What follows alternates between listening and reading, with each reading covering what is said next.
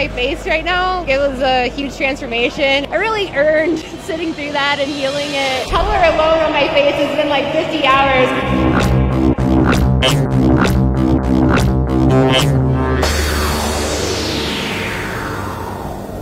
It's a meditative thing. I need to go to a space in my head to get through it.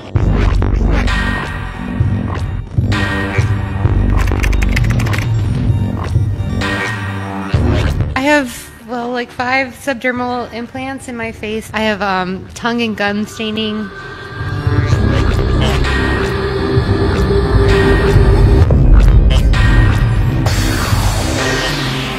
I have subdermal implants on my arms and spiders on my ribs. Yeah, sure. Like, they're a little hard to see depending on the light.